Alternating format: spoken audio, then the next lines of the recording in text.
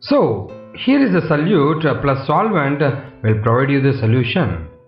So we'll discuss more on the solutions further.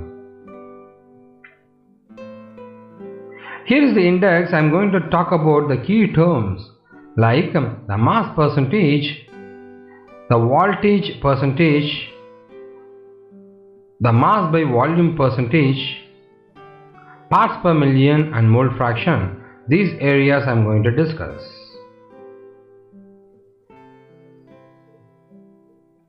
So solutions. As you know, you are able to see cathode and anode is A.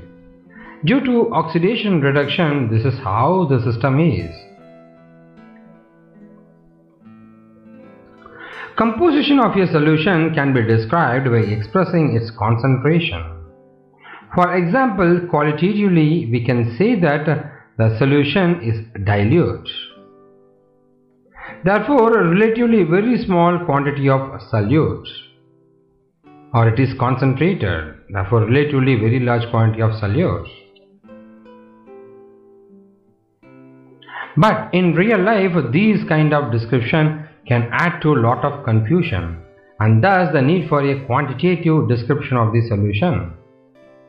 There are several ways by which we can describe the concentration of the solution quantitatively.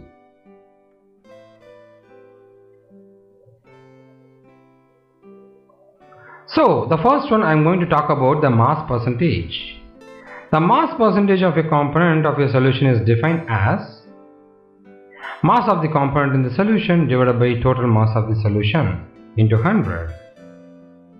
For example, if a solution is described by 10% glucose in water by mass, it means that 10 gram of glucose is dissolved in 90 gram of water, resulting in a 100 gram solution.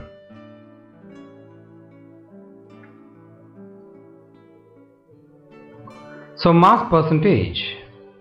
Concentration described by mass percentage is commonly used in industrial chemical applications.